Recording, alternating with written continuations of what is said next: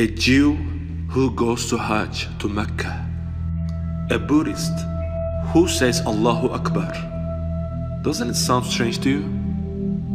What about this? A Muslim who celebrates Christmas.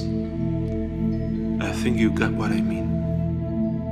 Imagine that you're in a dream. It's one of the weirdest dreams you have ever had. You're leaning against the wall with your knees drawn up to your belly. Someone is holding your hands tightly. You're both shaking. It's a little cold, but that's not the reason why you are shaking. This is something different. Your heart is beating very fast. You're trying to understand why. You look at the white walls. You see bullet traces all over them. Then you hear a shrill sound. The person who was holding your hands is now giving you a hug. From her smile, you realize that it's your mother. The sounds are getting louder. Loud sounds of gunfire. You don't know where the bullets hit. They pass by all around you. You hear sounds of explosions. The sounds are so loud that you are shaking. The windows are broken and the walls are shaking. You hold your mom's hand stronger and stronger. Your mother holds you in her arms, but you are still afraid. You don't know where to go. You are lost. You give your mother a hug, a strong hug. You feel like you are going to lose her the moment you let her go. You hug her like you never had before. She embraces you. It's like she's providing shelter and security like a strong fort. Your mom is praying. Your mom is crying. You can't stand it. Then you see your father. His eyes are wide open. You can read the fear in his eyes. And then, suddenly, the walls around you fall apart. You lose your mother's hand. It's like you're petrified and scared. At that point, it feels like you disappear. But at the same time, you stand right where you are. You can't move. This is war. But you're not even a soldier. There are sounds coming from children under the rubble. They scream because of the pain. Doesn't anyone hear you? Isn't anyone going to come and rescue you? You are all innocent. Who did this to you? Why did they do this to you? Don't they have a family? A mother or children? Are their families in this situation as well? Or are their families living in another part of the world in a happy way? Are you the only one in this world who is in such a situation? You wish that everything was a nightmare, that none of all this had happened. You wish that you were still holding your mom's warm hands and that you didn't feel the cold of the dead. Suddenly, you open your eyes, breathless and shocked as you are. Your mom draws the curtains back. The room is filled with sunlight. At that moment, you feel incredibly relieved. It's like your prayers are accepted. Everything was just a nightmare. Look, says your mom. Get ready, my dear. It's Christmas Eve. We are going to the church. You are startled. What is happening?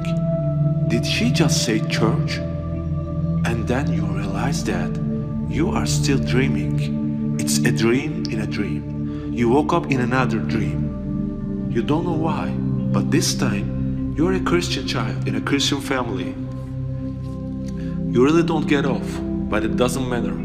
You don't have the time to think. Your mom keeps saying that you have to hurry. You are getting ready. Together you walk to the church. You hear the loud sounds of the bells tolling. Some weird sounds creep you out a little. For your mom, everything is perfectly fine. You look confused at all those people.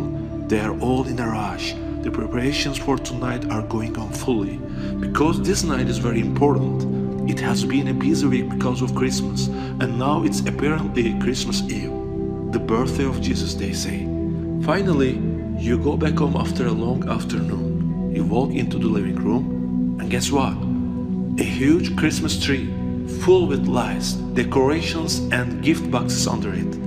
You get caught in your dream totally. The table is being set. You see the foods, traditional turkey and the sausages. It smells delicious. It's dark outside and your mom says that, "Well, my dear, it's time to write a letter to Santa. Ask him whatever you want." This stuff is getting really annoying. Writing a letter to Santa? Is it some kind of joke or what? You have had enough and you want to wake up. Jingle bells, jingle bells. You hear those Christmas songs everywhere. It's getting annoying. You feel that you do not belong here. Wake up, wake up. You keep telling yourself to wake up. And finally, you open your eyes to the reality. In the first dream, you were a child in a war in the Middle East. In the second dream, a Christian child in the West. You pinch yourself. Yes, you felt the pain. It's the first time you have done this after a dream. But luckily it worked for you. You're so relieved. You're not dreaming anymore. Now you are back to reality. But you know that those dreams are not just dreams. Those dreams are reality in some other parts of the world. But usually you forget this fact. Remember the first nightmare, living in fear, a life full of misery.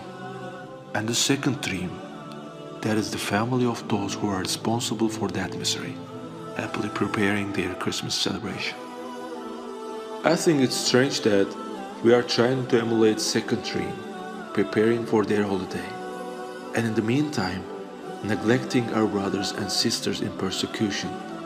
While they are being tortured, we forget about them and indulge ourselves in the holidays, not pertaining to our customs.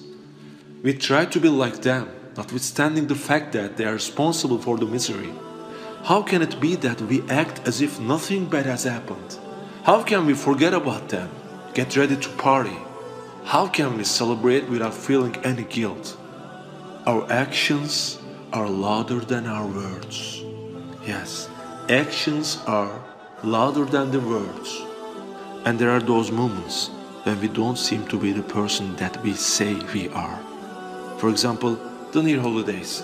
We see so many people who claim to be Muslims, but their actions reveal that they imitate Christians. What did we say? Actions are louder than the words. We can see that they are not what they look like at first. We just want to have a little fun. But don't we hear the child from the first nightmare screaming out his pain? My brother, my sister, if you are thinking about celebrating New Year's Eve, if you feel like you have to because you think it's a special day, then I want you to know that it is not accepted by the Muslim scholars. Because you claim to be a Muslim, and with the action of imitating people from other religions, by celebrating their holidays, you're damaging the Muslim image. Your intentions might not be bad, because you just want to have a little fun, huh? But Islam does not accept this. Yes, my brother and sister, please invite me. Please invite me to the places you will go. This is an offer. Please invite me to the sins you will commit. Let's hang out until the first light of the morning. I will come with you if you can provide all these conditions. If there wasn't the reality of death, if we weren't forced to pay for all that we do now, if we are in this world only to drink and only to eat, if we hadn't got purpose and duties in this world, and if we didn't have to return to the Lord of the world in the end, then you're right. Don't stop. Let's go to the party together. But death is the most certain thing in this life. Everything is going to die. It's the start of a new life. And everything we do now and we did in the past is going to affect that new start. We are not in this world with no reason. Our lives have a purpose. We have duties. We have duties we must fulfill. And finally, we will reach our destiny. We are going to turn back to our Lord. Prophet Jesus will not be happy with the way his ummah is right now. Maybe he will complain against his own ummah on the day of judgment because of all those purposeless celebrations on this world. They are going to regret what they're doing. So, you my brother, you my sister, let's ask ourselves, why are we imitating their superstitions? By imitating them, you're putting yourself into a harmful position in our dawah. Do not wait for waking up. Do not for waking up from this unawareness before it's too late, because there's no way back. No way back on the day of judgment. Please don't. Whoever imitates another group of people is one of them, says Rasulullah sallallahu alaihi wasallam. You don't even know if your time on earth is sufficient to be able to count back from 10. But it's certain that this world will find an end. It's certain that there will be a day of judgment.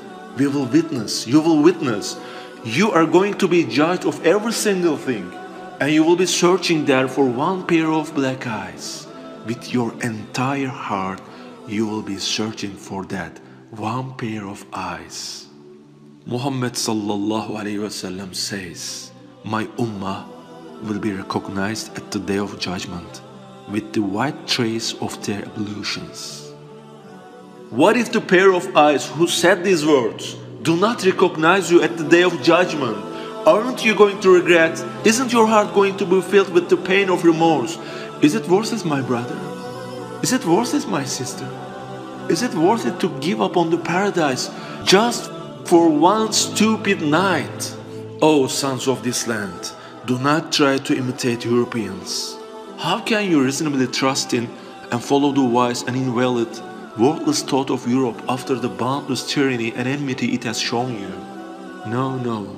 You who imitate them in dissoluteness, you're not following them, but unconsciously joining the ranks and putting to death both yourselves and your brothers. A Jew who goes to Hajj to Mecca, a Buddhist who says Allahu Akbar. Doesn't it sound strange to you? What about this?